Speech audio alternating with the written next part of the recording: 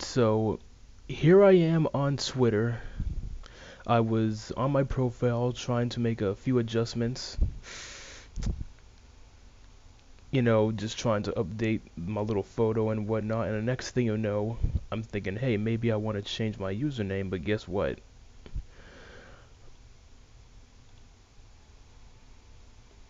I go to type in Bobby Spandex, but it says it's already been taken, and so I'm thinking, what's going on? There's no other Bobby there shouldn't be any other Bobby Spandex. I thought I was the OG Bobby Spandex, but no. It turns out there's another Bobby Spandex.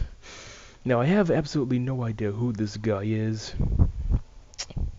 but I'm actually getting kind of worried because like I'm looking at the tweet right now. It looks like it must have something to do with politics, and I'm not really that much of a political person, but whoever this Bobby Spandex character who came before me is, it must have to do with him somehow. So I honestly have no idea how to feel about this. Um, I mean, it says at Bobby Anonymous, so I take it that must be his real. Wait a minute, there's another Bobby Spandex?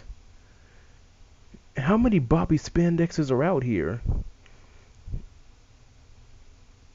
I thought I was the OG Bobby Spandex. It turns out we're all the same, huh? Wow, man.